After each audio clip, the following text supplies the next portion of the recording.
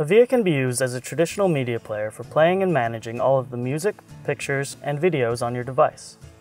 But that's just the beginning of what Avia can do. One of the features that makes Avia unique is the Add Media page. The Add Media page allows you to access and play your media that's stored on almost any internet-connected device, as well as media that you have stored on the cloud. To access cloud-stored media, first select either Facebook, Dropbox, or Picasa. Then you'll be taken to a secure page where you can sign into your profile. The next category on the Add Media page is Local.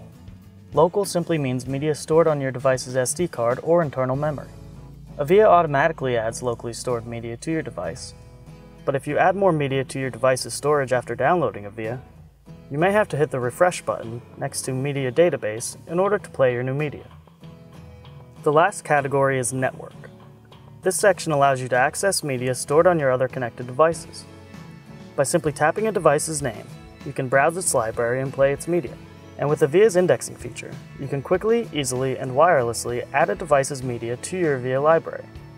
To index a source, simply tap the checkbox next to the source and select which media types you'd like to add.